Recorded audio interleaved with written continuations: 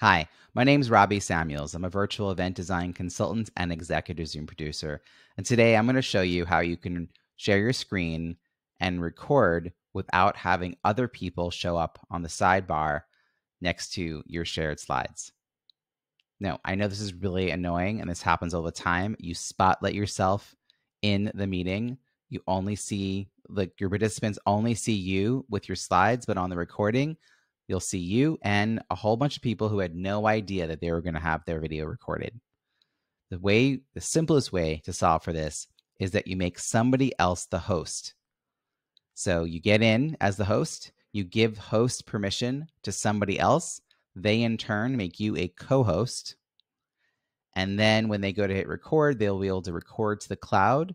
And that cloud recording is going to show up in your Zoom account. Not their Zoom account, your Zoom account. And when you look at the video in the cloud recording, you will see that it only shows you with your shared slides. Now, there are these settings at zoom.us that you might want to double check. You go to zoom.us, click on settings, and the second option from the top says recordings.